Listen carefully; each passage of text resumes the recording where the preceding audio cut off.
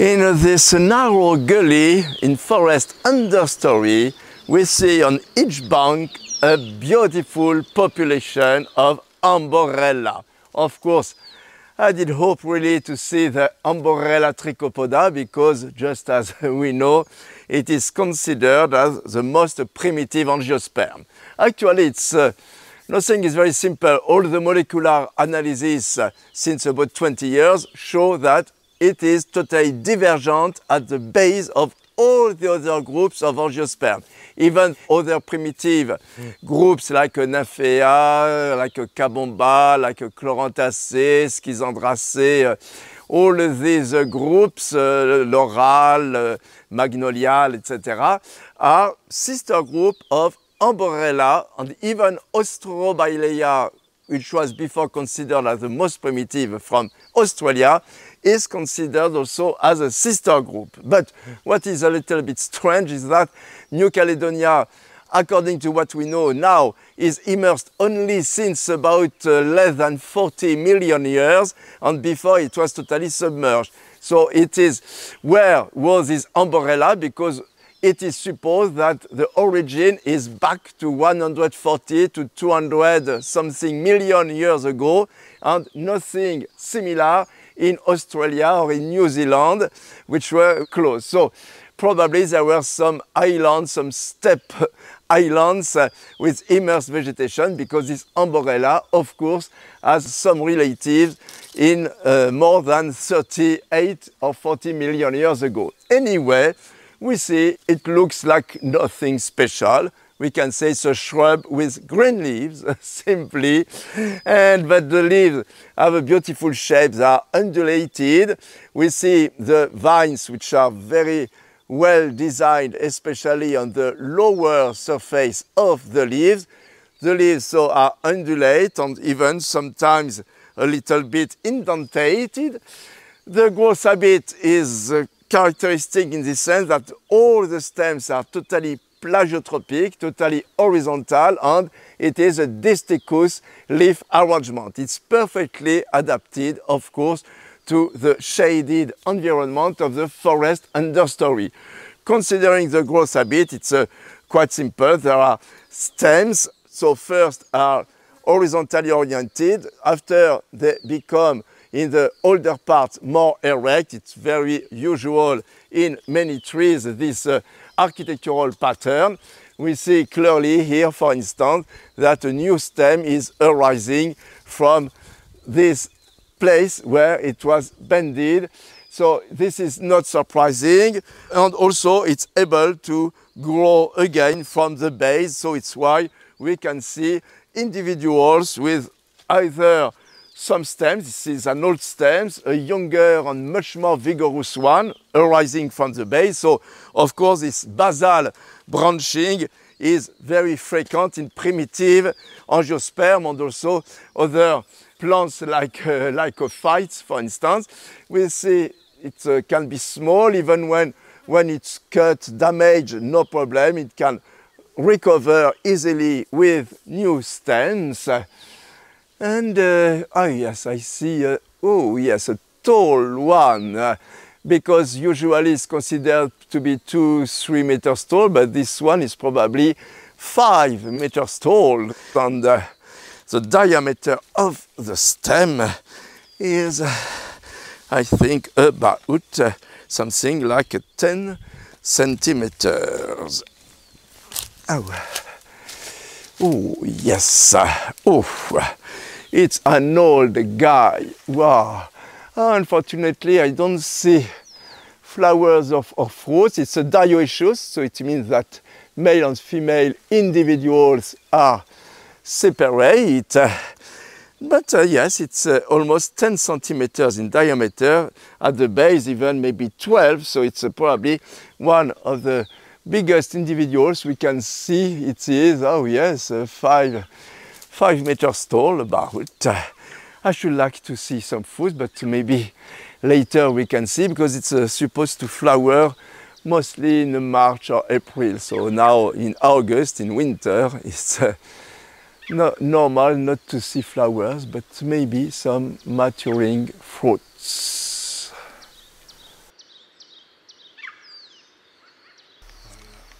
So here we can clearly see that the diameter is, oh yes, 12 centimeters, something like that. It's probably a very old individual, still retaining its some old branches, and even old branches are still growing. So we see actually that the architecture is quite simple in this Amborella. It's not surprising for a primitive angiosperm. So when some botanists were thinking that the most primitive angiosperm were more or less monocolous with big trunks and big fruits. So actually, according to everything we know about the most primitive groups, it's never like this. Of course, this corner theory is very exciting, but according to what we can observe and what we know about the primitive plants, it's not at all the case of the most primitive angiosperms.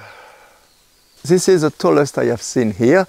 Maybe it can be a little bit taller, but probably not much taller on the big trunk. On the canopy is actually, it's for me, it's really recalling some Thottea in Aristolochiaceae. We know that Aristolochiaceae also are very primitive, but some Thottea from Malaysia or even from Western Ghats in India, like Ponmudiana, which is a big species. So it's very, very similar, except of course the details of the leaves and the flowers, but the growth habit for these primitive plants is very often with plagiotropic branches collecting the low level of light in forest understory. The small leaves, bigger and bigger, typical of a new shoot arising from an older shoot.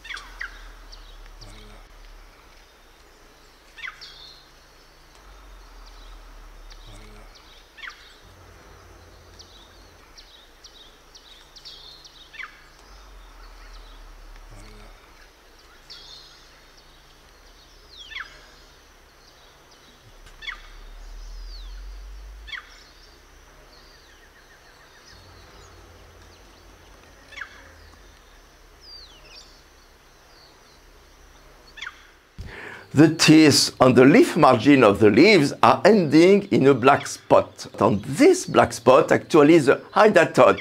It is a kind of gland allowing excretion of water. And this is important because in humid environment like this forest understory, there is no transpiration because the atmosphere is totally saturated in water. So the hydathodes allow the excretion of water, so allow the penetration of the water through the roots, allowing absorption of the mineral salts useful for the plants.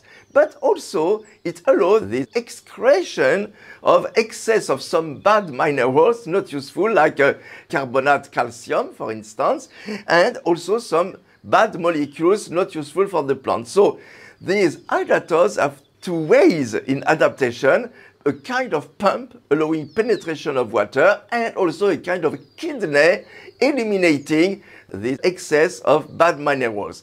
It's interesting to see that we observe them in most primitive families like Chloranthaceae, many Aristolochiaceae, Heterospermataceae, Schisandraceae, etc. So maybe the first angiosperms appearing 150 or 200 million years ago had these hydathodes on the periphery of the leaves.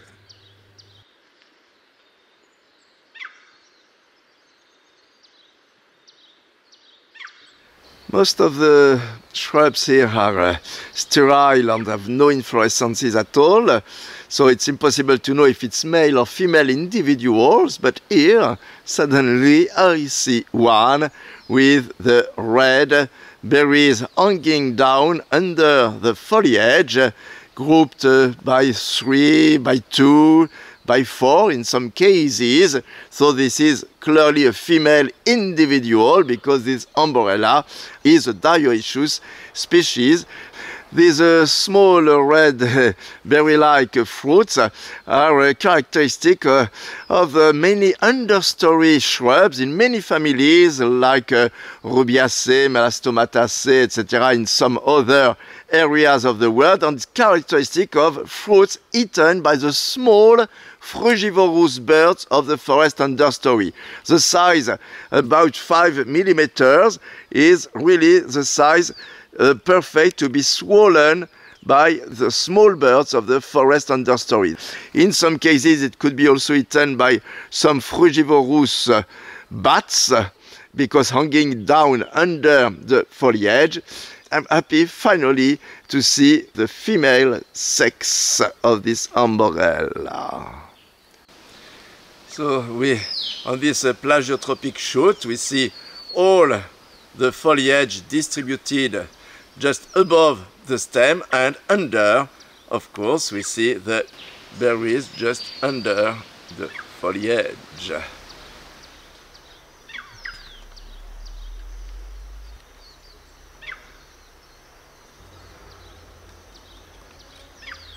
So the sexual reproduction is of course efficient, and it produces small red drupaceous fruits, but we see also that vegetative propagation is possible. We see an old stem with the leaves, big leaves, which has been broken, and while reaching the soil, we see it did produce many new adventitious roots, and a young stem did emerge, all the young leaves emerging from the old broken stem. So it's why maybe in this gully this species is so present, and with many individuals at all sizes.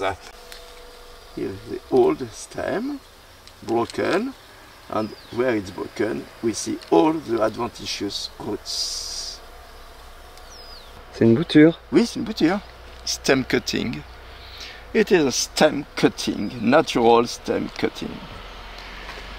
Vegetative propagation like this, also we can see it in other very primitive families like Chloranthaceae in Ascarina, for instance, or Nymphaeaceae and Heterospermataceae. So if it's surviving since more than 100 million years, it's maybe because it has all the best ways to survive.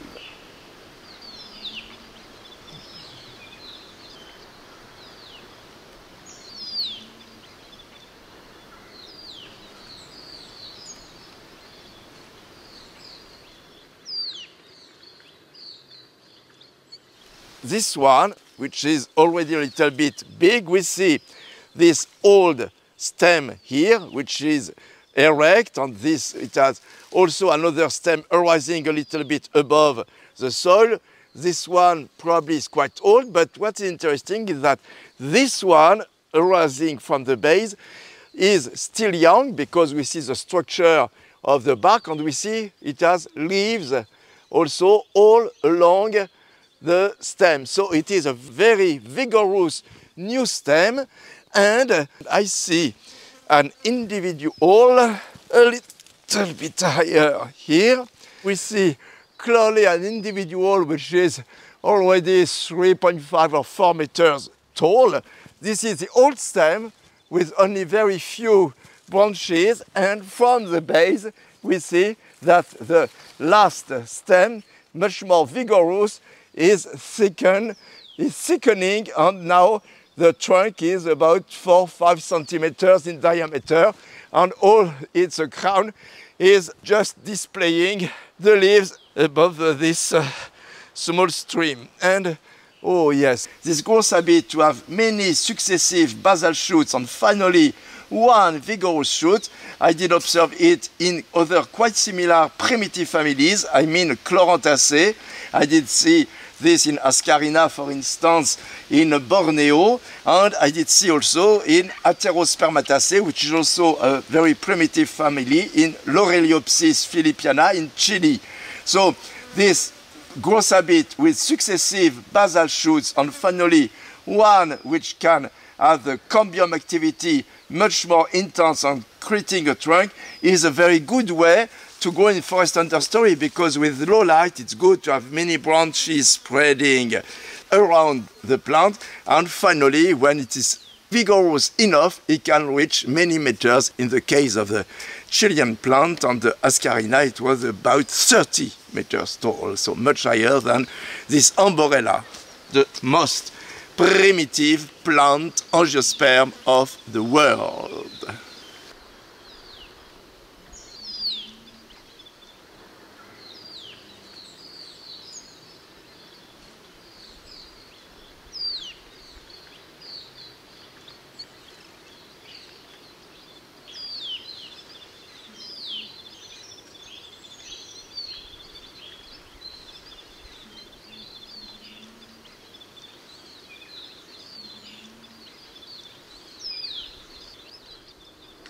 Bye bye, Amborella.